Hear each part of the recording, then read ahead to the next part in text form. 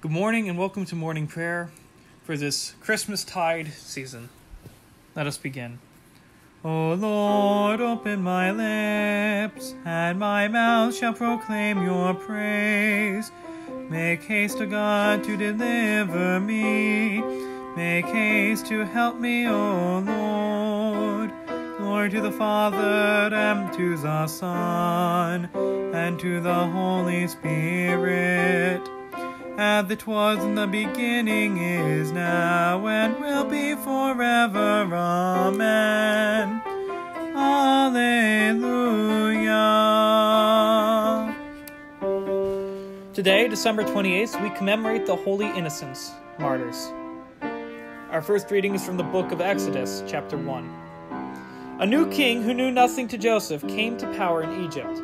He said to his subjects, "Look how numerous and powerful the Israelite people are growing, more so than we ourselves. Come, let us deal shrewdly with them to stop their increase. Otherwise, in time of war, they too may join our enemies to fight against us, and so leave our country." Accordingly, taskmasters were sent over the Israelites to oppress them with forced labor. Thus, they had to build for Pharaoh the supply cities of Pithom and Rasmus. Yet, the more they were opposed, the more they multiplied and spread.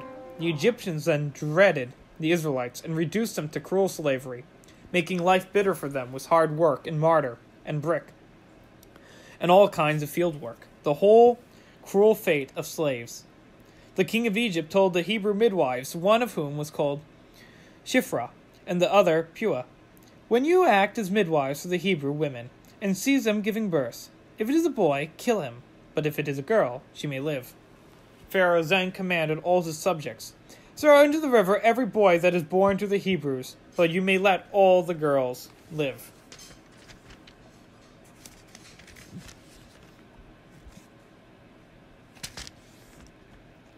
And our second reading is from a sermon by Saint Quildeus. A tiny child is born, who is a great king. Wise men are led to him from afar. They come to adore one who lives in a manger, and yet reigns in heaven and on earth. When they tell of one who is born a king, Herod is disturbed. To save his kingdom, he resolves to kill him, though if he would have faith in the child, he himself would reign in peace, in this life and forever in the life to come. Why are you afraid, Herod, when you hear of the birth of a king? He does not come to drive you out, but to conquer the devil. But because you do not understand this, you are disturbed and enraged. And to destroy one child whom you seek, you show your cruelty in the death of so many children. You are not restrained by the love of weeping mothers or fathers mourning the deaths of their sons, nor by the cries and sobs of the children. You destroy those who are tiny in body because you fear is destroying your heart. You imagine that if you accomplish your desire, you can prolong your own life, though you are seeking to kill life himself. Yet your throne is threatened by the source of grace, so small yet so great, who is lying in manger. He is using you, all aware of it, to work out his own purposes, freeing souls from captivity to the devil. He's taken up the children, the sons of the enemy, into the ranks of God's adopted children. The children die for Christ, though they do not know it. The parents mourn for the death of martyrs. The child makes of those as yet unable to speak fit witness to himself, sees a kind of kingdom that is his, coming as he did in order to be this kind of king. See how the deliverer is already working deliverance, the Savior already working salvation. But you, Herod, do not know this, and you are disturbed and furious. While you vent your fury against the child, you are already paying him homage, and do not know it. How great a gift of grace is here. To what merits of their own do the children owe this kind of victory? They cannot speak, yet they bear witness to Christ. They cannot use their limbs to engage in battle, yet already they bear off the palm of victory. Let us pray. Father, the holy innocents offered you praise by the deaths they suffered for Christ. May our lives bear witness to the faith we profess with our lips. We ask this through our Lord Jesus Christ, your Son, who lives and reigns with you in the Holy Spirit, one God, forever and ever. Amen. The Word became flesh and dwelt among us, full of grace and truth. In the beginning was the Word, and the Word was with God, and the Word was God. Blessed be the Lord, the God of Israel.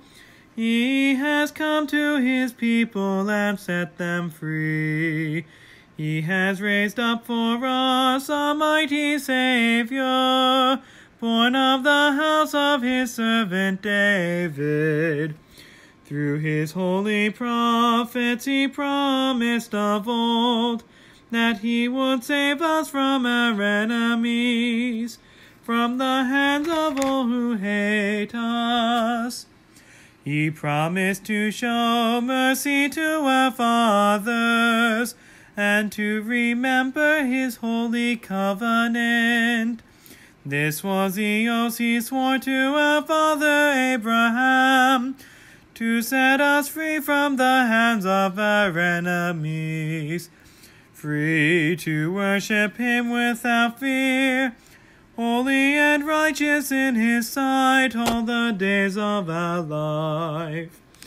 You, my child, shall be called the prophet of the Most High, for you will go before the Lord to prepare his way, to give his people knowledge of salvation by the forgiveness of their sins, in the tender compassion of our God. The dawn from on high shall break upon us, to shine on those who dwell in darkness and the shadow of death, and to guide our feet into the way of peace.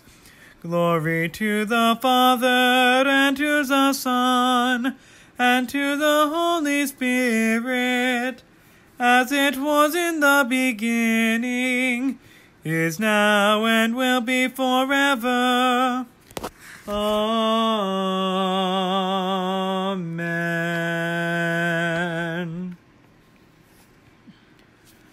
O Lord, our heavenly Father, almighty and everlasting God, you have safely brought us to the beginning of this day. Defend us in the name with your mighty power, and grant that this day we will fall into no sin, neither run into any kind of danger, but that all our doings, being ordered by your governance, may be righteous in your sight, through Jesus Christ your Son, our Lord, who lives and reigns with you in the Holy Spirit, one God, now and forever. Amen. Let us pray as our Lord Jesus taught us to pray.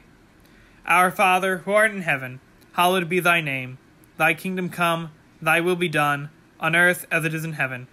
Give us this day our daily bread, and forgive us our trespasses, as we forgive those who trespass against us. And lead us not in temptation, but deliver us from evil. For thine is the kingdom, and the power, and the glory, forever and ever. Amen. Let us bless the Lord. Thanks be to God. The Almighty and merciful Lord, the Father, the Son, and the Holy Spirit, bless and preserve us. Amen.